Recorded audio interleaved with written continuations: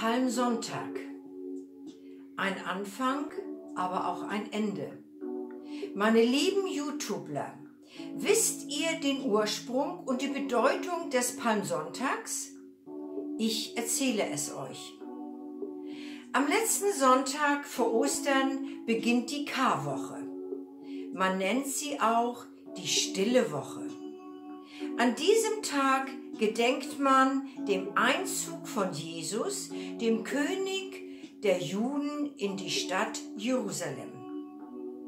Und dies ist gleichzeitig auch der Beginn seines Leidensweges. Was geschah an diesem Palmsonntag? Nach dem Neuen Testament wird berichtet, dass Jesus vor dem jüdischen Paschafest vom Ölberg auf einer Eselin in Jerusalem einritt. Für die Bevölkerung war er der Messias. Und sie jubelten ihm zu und breiteten ihre Kleider, Palm- und Ölbaumzweige auf der Straße vor ihm aus. Dabei riefen sie: Hosianna, dem Sohn Davids. Gesegnet sei der da kommt, in dem Namen des Herrn. Hosianna in der Höhe.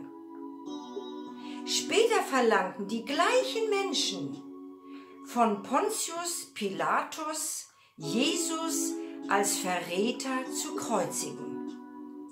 Auf diese Begebenheit bezieht sich der heutige Palmsonntag, der untrennbar mit der darauffolgenden Passionswoche beginnt.